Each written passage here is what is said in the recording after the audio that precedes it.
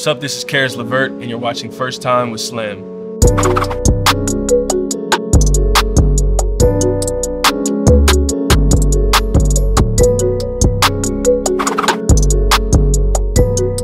First time I dunked was junior year in high school. I think I was 16, 17 years old. It was practice, and it was kind of like a sneak dunk. It wasn't like a real dunk. First poster dunk was AAU going into my senior year. It was like on a fast break. It was like a one-on-one, and I kind of just went up and I feel like I closed my eyes because I don't even really remember what happened. It was an and-one. That was like my first in-game dunk was a poster. Probably my rookie year was the first time I purchased the watch. And I think I had on, it was for a game, but I was injured, so I had to obviously wear a suit. I think I had on some jeans, some dark denim jeans. I kept it simple. I had a white tee on, and then I had maybe a black suit jacket. And I think it was a gold watch. So it was super clean. I feel like it completes the fit. You know, I like accessories for sure. You know, hats, watches, things like that. I feel like, you know, they complete the outfit. It might have been probably some shoes. It was probably some sneakers for sure, some Jordans. Yeah, what's your favorite pair?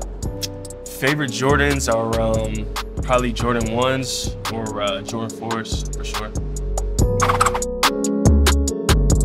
First big sneaker purchase was probably some off-white ones for sure. Like when the off-whites first started coming out, I had to get it. I think it was the pair of the red ones. I think that was probably the biggest sneaker purchase. It's huge for me because I've always, you know, liked sneakers and things like that, but I never really had the money to go get them. So when I got a little bit of money and I spent them on the sneakers, I was proud of it. I think I got some Saint Laurent shoes. I think the summer going into my rookie year, and I was super excited about them. I think I only wore them like 2 or 3 times. I don't even know where they are now. It was much before I got to the NBA. It was probably maybe high school or college, but I never really, like I said, I never really had the money to spend on it. So you know, when I got to the NBA and I had a little bit more money, I started to, you know, find my look a little bit more and splurge a little bit in that aspect. First NBA road trip, I think we had a long LA trip. It was like 20-some days my rookie year. I just threw a whole bunch of white tees in the bag. Went to the store, grabbed a whole bunch of drawers, socks, all of that. And then packed a couple suits, couple hoodies and stuff like that. And I was good, I was pretty good. And then from there, I kind of got a little bit better at it. Honestly, I wait till the last minute to pack, so it's kind of hectic. I wait till like the morning that we're leaving. But I'm pretty good at it now. We travel a lot, so it's not something that is really, you know, nerve-wracking for me anymore. First time was probably this pep rally. I don't know, this pep rally my senior year. We were getting introduced. We were getting introduced in front of the school, and I was the last name. And Chad Nelson, one of my close friends, he instead of saying my name, he just said Kevin Durant. And I think ever since then it kind of just stuck on Baby Durant nickname. You know, that was my favorite player growing up. You know, him along with you know, D-Wade, AI, Kobe, guys like that.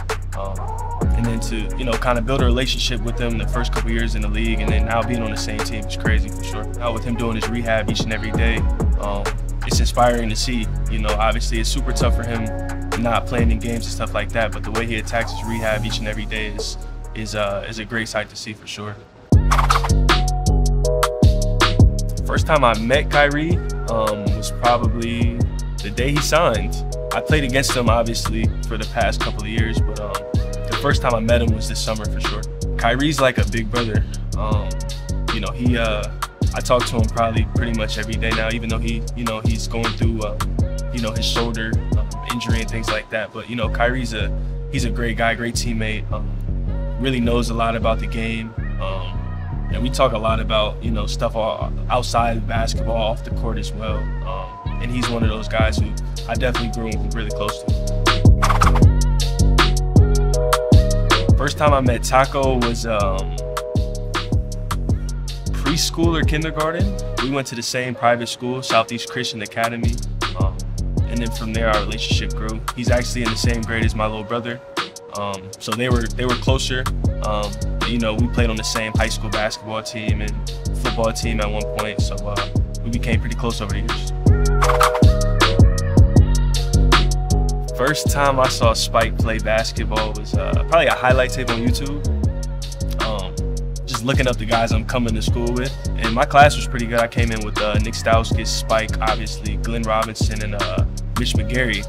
So I'm looking up all those guys. I've heard of, obviously, Glenn and Mitch before.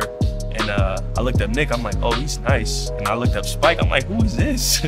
I've never heard of him before. But me and Spike became really close over the years. I actually just talked to Spike, you know, yesterday. He called me after the game. But I try to talk to him, you know, once a week, once a month or so. But, you know, Spike's a great guy. First Brooklyn experience was, I did a shoot, I think it was with Slam, maybe my rookie year. We kind of walked around Brooklyn, they showed me some spots. We went to like this pizza spot, it was really cool. And I kind of got acclimated with like the people and the culture and everything like that. I used to ride the subway a little bit, like my rookie year. I got lost on it one time, ended up in like Queens, and then after that, I was done with it. Ooh, I don't know if I can say this on camera. First rookie duties, I mean, I just had to carry like the bags and stuff like that. It wasn't too serious, honestly. I had good vets. I had, you know, Randy Foye, Trevor Booker, Brooke Lopez. They honestly didn't make me do a lot of stuff. I had to carry the cards, the poker chips and stuff like that, but it wasn't too much.